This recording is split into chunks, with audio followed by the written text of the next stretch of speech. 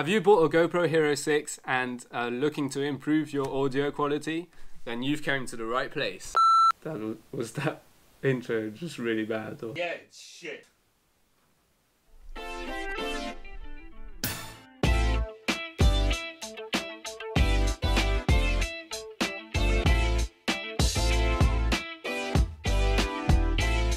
So the first test in this video will be just with the GoPro Hero 6 by itself. Then we will try it out with the Rode microphone. And to finish off, this is a small ceremonic microphone. As you can hear right now, I am currently holding... It's really windy. As you can see right now, I am currently holding the GoPro Hero 6 without any audio setup. There hasn't got a microphone on, it's just the microphone that came with the GoPro. So let me know what you think. Obviously this is the most convenient setup in the sense that the GoPro is very small. I can fit it in my pocket whenever I want. Right now I am filming on the GoPro Hero 6 with the Rode mic, so hopefully you should be able to see an improvement in the audio.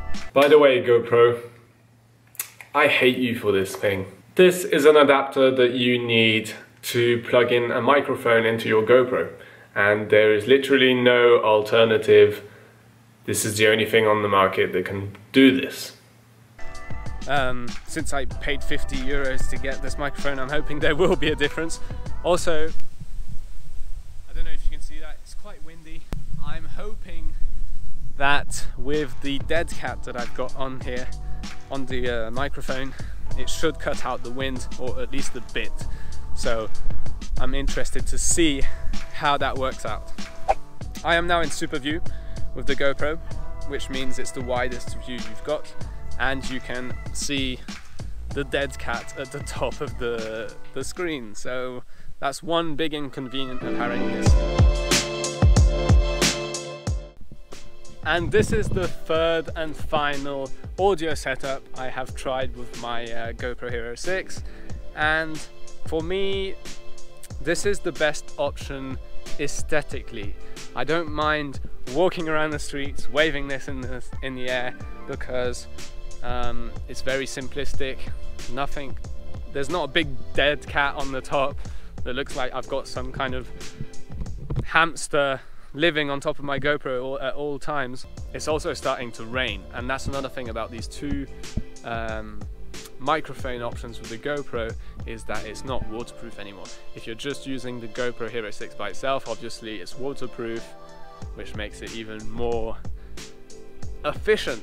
That's what I want. If GoPro could just get it right so that the microphone, the inbuilt microphone, was really good quality, then I wouldn't have to walk around with all these gadgets and whatnot, all these microphones and extra adapters and things. For me, I'm thinking that this will be the option I'll use the most often. It just seems the most, I can almost fit that in my pocket, I think. Let me try.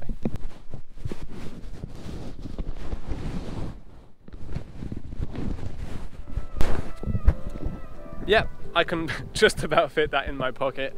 And yeah, let me know what you think in the comments. What's your favorite option out of the three? By the way, if you're interested in that third setup, the one with the smaller microphone from Ceremonic, then you can check out the link in the description. I basically stole that idea off of a video on YouTube, and the guy makes a really good review on it. You should go check it out. He gives all the details and all the Amazon links.